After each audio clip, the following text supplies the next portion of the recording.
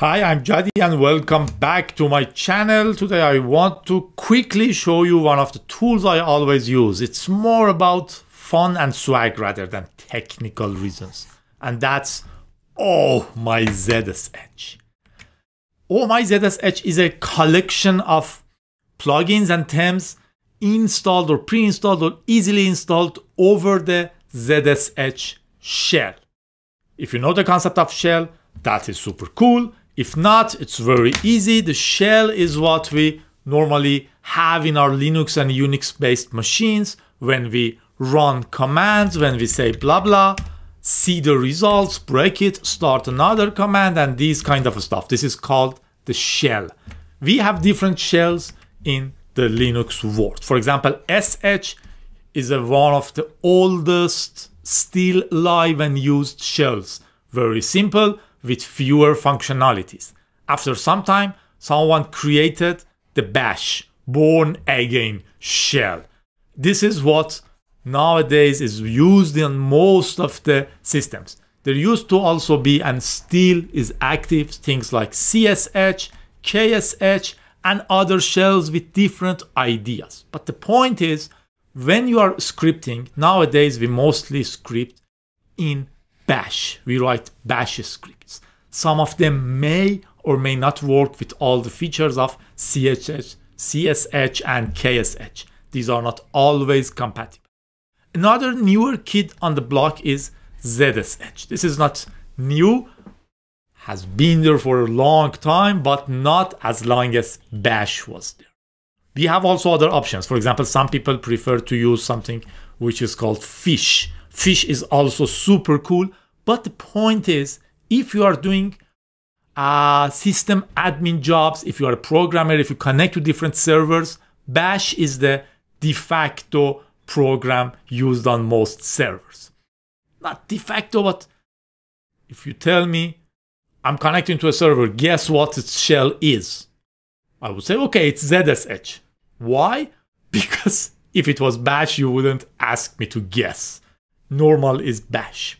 So, the good point about ZSH is it's very compatible with bash. Fish is not. So if you're using on your own machine with fish, it's super cool. But the point is, I as a system admin, as a programmer, as a DevOps person, I do connect to many different servers, virtual machine, different environments, and I should be fluent in these environments. So I cannot start using something like fish on my own machine and suddenly I'm on another server and I'm issuing commands which are meaningless there. So, or writing scripts mainly. General commands are all the same because they are different files, not part of the bash. Anyway,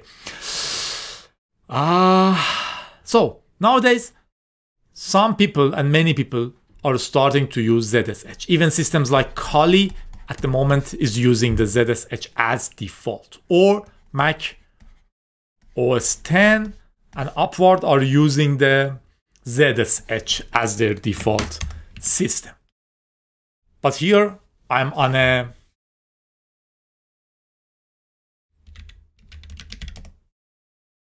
Ubuntu machine. If I create a new user, for example, to make clean, start clean, I can say sudo add user testing. Good enough. My password, new user's password, retype the password, blah blah blah blah. I will also give this user the admin rights, so he or she, me, I can change my shell. I will do sudo user mode dash add to the group, sudo the testing user. Now I have it. Let's switch to this one. I would say sudo su testing. Set my user as testing. Or I could just log in with this user, log out and log in from this user. This is the normal bash system. I was using ZSH here by myself. So this is the bash environment. I can do an export grep for bash. Shell equals this. These are all what things you can go search by yourself, try, see what export shows, or check my videos. and you will learn more and more and more. So I want to tell the system that this user wants to use ZSH or Z shell, as some people call it.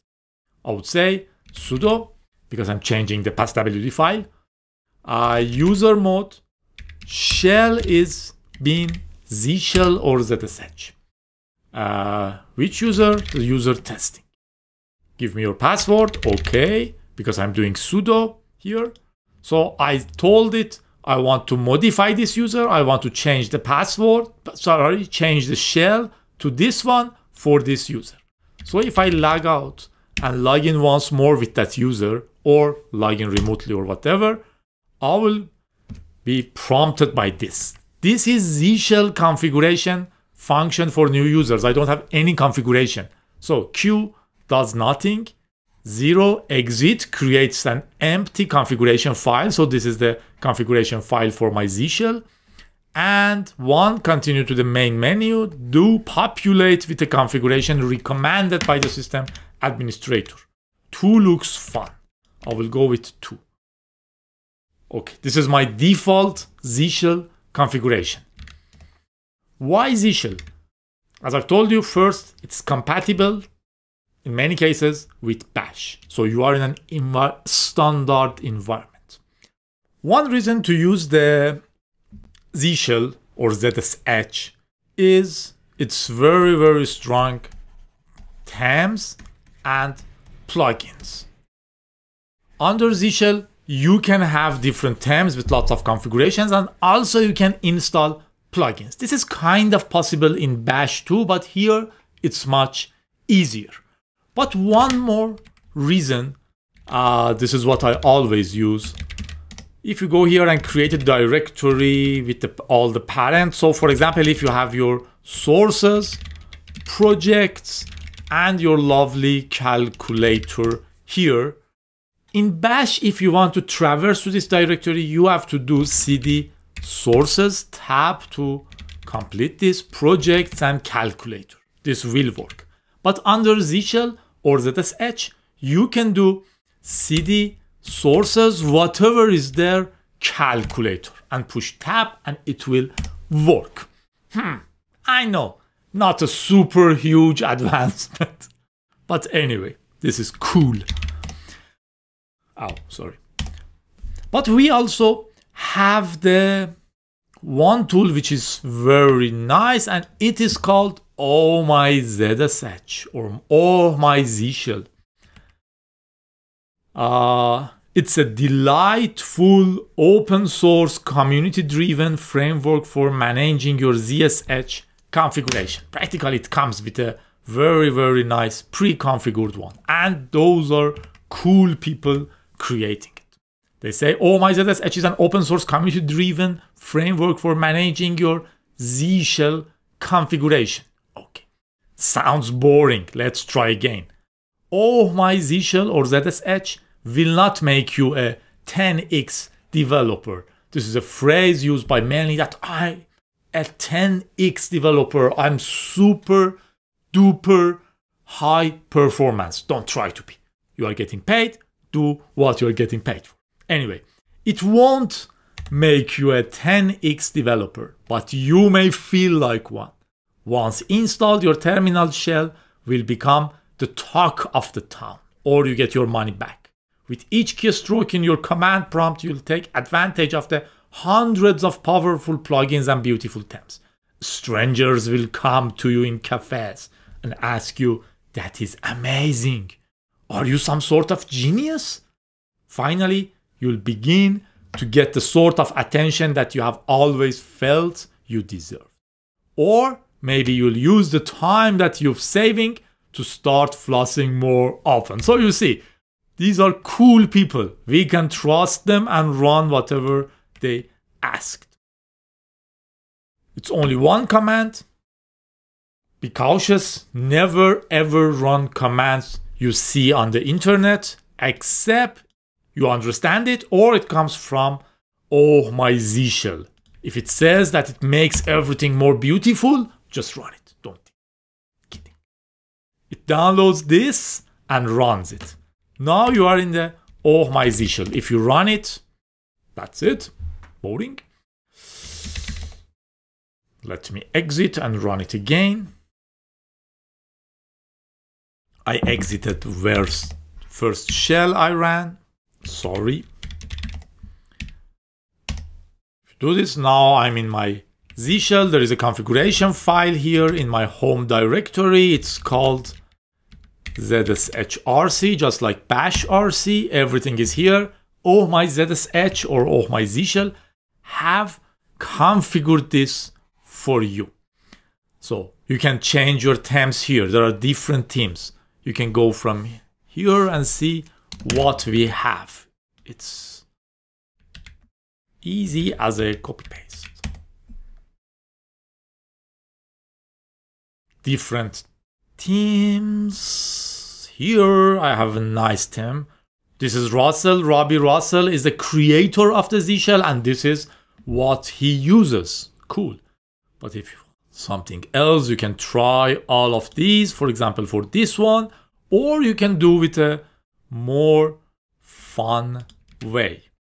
You can just edit this, and you can say, I want to use a random shell.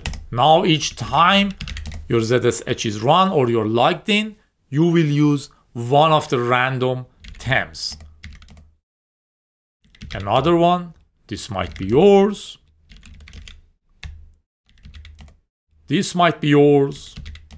This might be yours, or whatever. Or you can choose one of these, which is Agnoster. Again, some joke with the God. Vim. Because I broke this with Ctrl C, this shows as red, so the previous command was not successful. This is cool. cd vim. This shows how long this took to run. These are all fun tricks.